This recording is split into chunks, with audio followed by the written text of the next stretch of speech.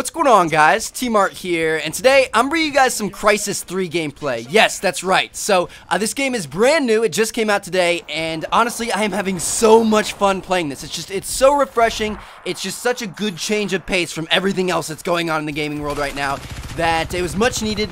And if you guys are looking for something different and you want to have a lot of fun, then this game is definitely worth your pickup. So, anyway, what you're seeing in this gameplay right here is a combination of two weapons, number one of which is the Scarab Mod 2, which is just kind of like the entry-level assault rifle that you're going to see a lot of people using if you're playing online today. And it's kind of like the one that's automatically unlocked for you, and it's the entry-level gun. So you're seeing a little bit of that, but then also I've got a special treat for you guys. I've got the Predator bow. Yes, that's right. So I bought the Hunter edition, special edition of the game, so I automatically had the Predator bow unlocked from the very start as soon as I put the disc in.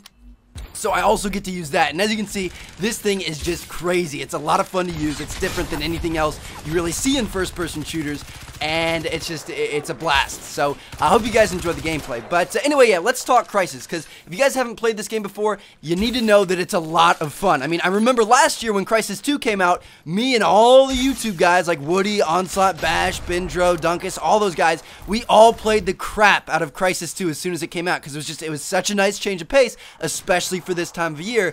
And it looks like Crysis 3 is going to be kind of the same thing. I mean, if you want something a little bit different, this is your game. So, as you can see, Crysis is a first-person shooter, obviously, but what makes it so different is your nano suit, which is the suit you're wearing, and this suit gives you abilities that you can use at any point in time. So you have two main abilities. One is your armor, and two is invisibility, and those are pretty obvious. You can figure those out. When you put your armor on, you're more damage resistant, so it's gonna take more bullets or more grenades or more explosives or whatever to kill you. When you put invisibility on, you turn nearly invisible. You can still kind of spot people in their shadows and things, but you turn nearly invisible to your enemies, which obviously can give you a huge advantage. Now, the thing is you can use these abilities at any point in time. You know, you don't have to pick them up like in Halo or something like that. You can use them at any point in time by just pressing buttons, but they have limited use. You'll run out of them. So if you look down in the bottom right part of your screen, you can see I've got two little bars there, one for armor, one for stealth, and when that bar runs out, then you can't use that ability anymore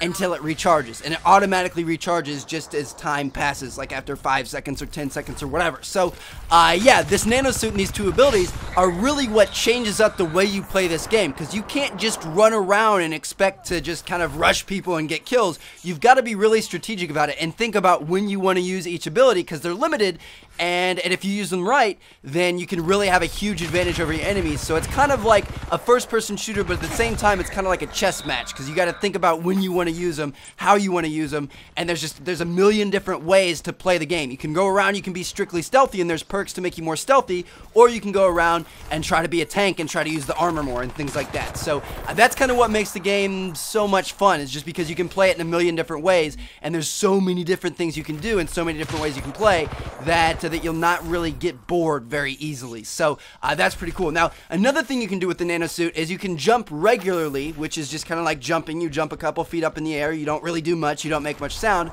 or you can do kind of like a power jump, and that's if you hold A or hold X if you're on the PS3 or whatever it is on PC, then you can jump higher. You jump probably 2 or 3 times as high, but you make a really loud sound when you do that. So when you power jump, you can get to areas that you wouldn't be able to get to before, but you're going to queue off enemies that might be nearby that can hear you, because they can hear you power jumping. They're going to look up in the air, and they might be able to take you out. So again, that's just another kind of like chess match strategic decision that you're going to have to make. I mean, should I power jump to get to this next area, or should I wait because an enemy might hear me and take me out? So it's pretty interesting how that stuff works. Now, apart from the nano suit and the kind of different abilities that you can use, the rest of Crysis has some features that you're used to. So it's got like a create a class system where you can customize your weapons and put all kinds of different attachments on it, which is a lot of fun.